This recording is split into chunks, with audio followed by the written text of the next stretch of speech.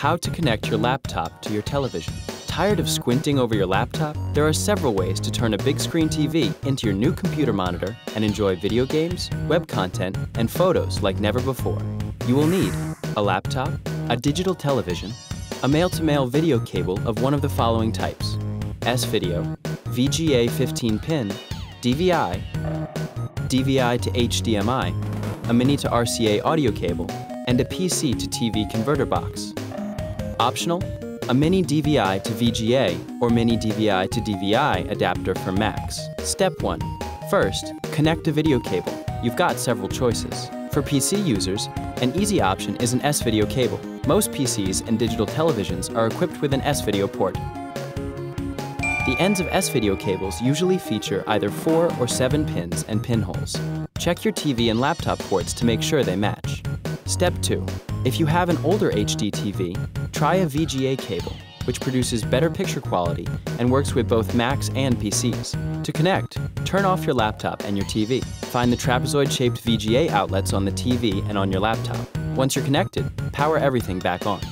Macs need a DVI or mini DVI to VGA adapter to connect the VGA cable. Step 3. You can also connect with a DVI video cable. A DVI connection is a step above VGA in picture quality, but only newer computers and HD TVs come with DVI ports. Connect as with a VGA cable. Some Macs require a mini DVI to DVI adapter for DVI connections. Step 4. If your HD TV doesn't have a DVI connector, use a cable that is HDMI on one end and DVI on the other to connect your laptop. Step 5. Hook up the audio. After you've connected your laptop to the TV via video cable, connect the mini to RCA cable from your computer's headphone jack to your TV. Step 6. A final PC option is to go wireless using a converter box and the software that comes with it. Using a VGA cable, plug the box into your TV and install the software onto your computer. The box will then convert your computer's VGA signal to the TV and transfer both video and audio. Step 7. If you have a PC, go to the control panel and adjust the display settings to accompany double display on both your monitor and TV set. Mac laptops should automatically adjust for double display.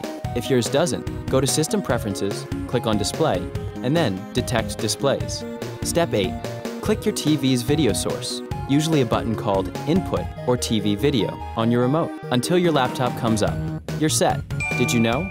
According to one industry prediction, by 2015, the average European household TV will measure a whopping 60 inches.